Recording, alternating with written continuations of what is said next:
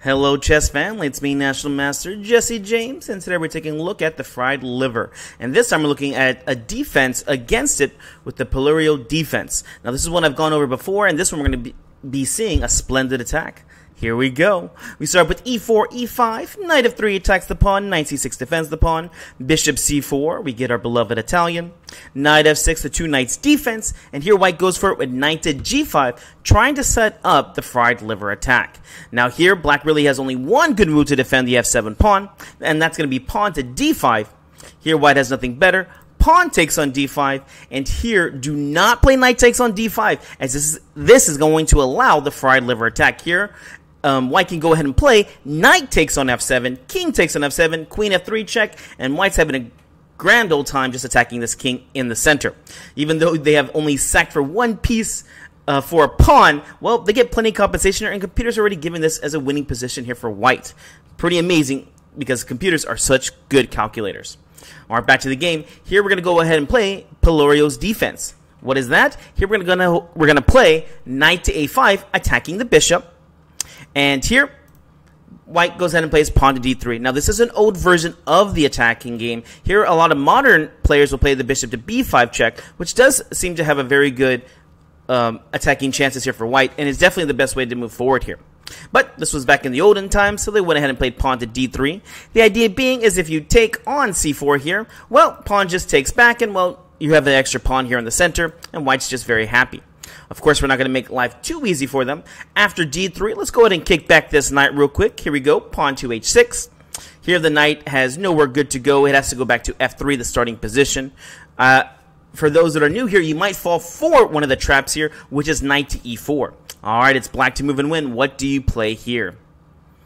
All right, here for the nice little trick. Here we see that the pawn is overloaded, trying to defend two pieces at one time. So, simple chess. We're going to go ahead and play knight takes on e4 first. Now, it does matter, because if you play knight takes on c4 here, white has the intermezzoa, or the in-between move, of knight takes on f6 check, queen takes, pawn takes, and white arrives at an extra pawn.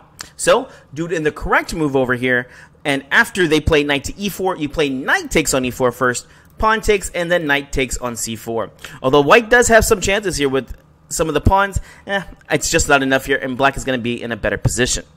All right, back to the game. Here, white plays the standard move of knight to f3, coming back to attack the e5 pawn. Here, black went ahead and played pawn to e4. Again, a very standard move in this position. Here, of course, black is hoping that white will go ahead and play pawn takes on e4, and, well, knight takes on c4 is going to snack an extra pawn. Now, I did do a video on this one called the Crazy Pawn Attack, and here, this was done by Bronstein as white, and he just played queen to d4, saying, you know what, it's okay that I went ahead and lost this. I'm going to go ahead and use these extra pawns to attack. And he ended up winning a very nice game with the pawns go marching down the board. Well, back to the game. Here, after e4 got played, white went ahead and played another very standard move here, queen to e2. We're going to go ahead and pin it and win it. And here, well, this actually loses the advantage here for white because, well, they need to get their development going. Yes, grabbing extra material is always good, but once you have the extra money or the extra material, get your pieces out as soon as possible and go ahead and get your king to safety and castle. Remember, your king is the most important piece here. Well, let's go ahead and punish him. What do you play here? Knight takes on c4. Don't lose any tempos. This knight was marooned over here. Trading off the knight for the bishop is typically a good idea here as well. Although we're giving up a piece or trading off when you should, whenever the rule is don't make trades, here we're getting some good things for it. Well, nothing better. Let's take back. What'd you get for this? For one thing, you went ahead and won the bishop pair, which means white does not have both of these guys, but you do. The other good thing about this is the pawn structure. When you're looking down this, you're saying, what do you mean? White has an extra pawn, but, you know, it's an extra pawn, even though the pawns are a little bit messed up here. I'm not talking about this pawn structure as much, but this pawn structure right here. Now we have a majority over on the king side. See, we have 1, 2, 3, 4 against 1, 2, 3. These guys over here, yes, white does have the queen side majority, but here you're going to see black build up a very strong attack. And one of the reasons why is because, well, they weren't able to trade off for this pawn. They were able to keep the majority over here. All right, let's see how he does it. Bishop c5, let's go ahead and keep developing, and of course we're going to try and castle as soon as possible. Bishop d6 is another one of my recommendations that I like to play here. Castles, and here we go, castles over here. Now the knight must move. For those who didn't notice, we could not take the knight over here because there was a pin, but now that the king has castled, well, now we're seeing that the knight must move away. And here, well, a logical move. The knight goes back to d2 here. Yeah, there was really no other good move for this knight to move to.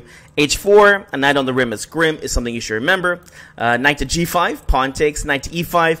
Definitely behind enemy lines here, and maybe the knight would be okay. I think the knight's getting trapped over there, to be honest. Knight to d4, bishop over here, and the knight to d2. Again, logical, putting pressure on the e4 pawn.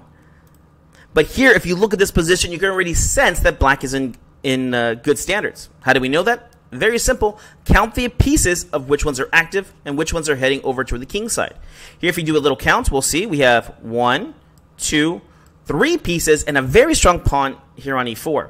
And you're going to see that the queen's going to jump in real fast, and also this rook can jump in real fast. Notice, though, white's queen side, well, it's pretty much all asleep here. I would say the only 2 active defenders here is the rook and the queen. Poor Otis here is going to be failing for a very strong attack against Oscar. All right, here we go. Let's develop with the threat. What's the next piece you want to move? It's going to be the bishop. Remember, try to bring out your minors first, the knights and the bishops. So here we go. Bishop g4, developing with the threat, attacking the queen. And the queen looks a little embarrassed here about where to move to. I mean, well, there's only one safe square here, at least that I can see, that the queen can move to. Notice that the pawn can't be moved forward because of the bishop over here. All right, the queen jumps back to e1 over here. And here we go, queen to d7. Connecting the rooks. This is one of the final steps before you start your middle game. It's to go ahead and move your queen up and the rooks get connected. Now the rooks can jump into the game. But now you see 1, 2, 3, 4 pieces ready to attack on the king side. And well, poor Otis's king over here only has 1 defender, the rook. Maybe you can make arguments for these guys, but they're just too far away. All right, white's in a hurry here. White played knight to b3, which makes sense because, well, let's move the knight away. Let's make a threat attacking the bishop and open up this bishop over here. Here, I'm sure white was feeling a little bit better that they're going to get some good tempos or free moves by attacking here. Unfortunately for them, they're playing a master attacker here, and it is now Oscar to move and, well, get into a winning position. All right, black to move. What do you play here to start a very strong attack? It is now -4 as far as computer's saying. All right, hopefully you push pause, try to figure it out. I mean, if you're looking at this position as a strong player, you know that something's up. Again, we counted how many pieces we have ready to attack, and poor Otis's king doesn't have any defenders over here. Typically, when they don't have a knight on f3, you should be looking for ideas. And this f3 square is definitely where it's at. And here he goes ahead and plays, bishop to f3. Is this just a free piece here? It's free if you're not calculating. Here, if knight takes on c5, well, it's pretty much game over here. The light squares are weak because they lost their light square bishop. Queen to g4, threatening queen takes g2 checkmate. Pawn g3, only move. Queen h3, and here we're going to get the lollipop checkmate. Game over. Okay, so we can't take that way. Can we go ahead and take on f3 here? You're more than welcome to. We're going to get the same idea. Pawn takes on f3 with the very strong idea of queen to g4 check and mate on g2. And again, there's just no good way to defend this. The pieces are just not well placed. Queen g4 check is being threatened. If you try to play something like, let's say, king to h1, here we have too many pieces over here ready to attack. Queen h3 check, threatening checkmate. Rook g1, only move. And here, bishop to d6, checkmate on this square right here is just game over. Only move to play is rook to g3. Bishop can take on g3. Pawn is forced to take back, and well, there's just a checkmate here on g2. I mean, yes, I guess you can go ahead and play something like queen to g1, but again, it's just forced checkmate and many moves over here. All right, back to the game. Let's go back to bishop to f3. I'm sure white was pretty much sweating at this point, noticing, wow, my king is pretty weak over here. Only one way to try and stop this, bishop to f4. The idea being is if queen to g4 gets played, well, I can bring my bishop back to g3. All right, black to move. Let's keep this attack going. What do you play? This is all done by calculation. We go ahead and play queen to g4 anyways. We're going to force this bishop back to g3. Seems like a weird thing to do, but again, that's why calculation is so important. The ability to think ahead concretely as possible. If you make one little mistake here, you can get to a losing position really fast. Also, this bishop's a little taboo right now. You really still can't take it because after pawn takes, the queen to h3, lollipop checkmate is still going to be there. All right, knight to h5, a nice idea. What's black up to over here? We're going to see in very shortly.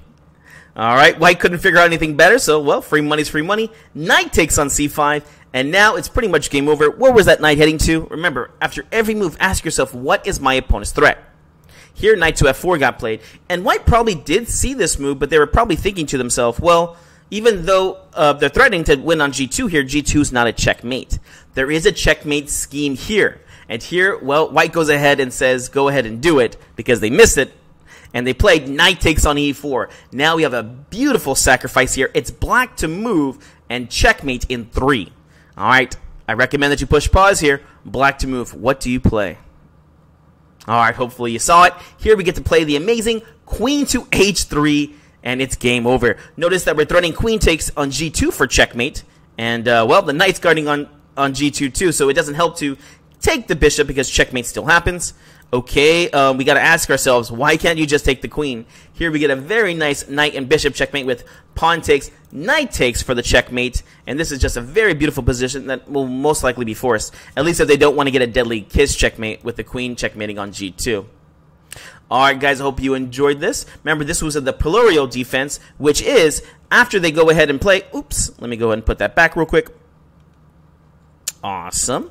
Whenever they go ahead and play the move of d5, e takes on d5, do not take back, we're going to go ahead and play knight to a5 here, attacking the bishop. And well, after this, bishop to b5 check is more normal, but pawn to d3 still gets played to this day.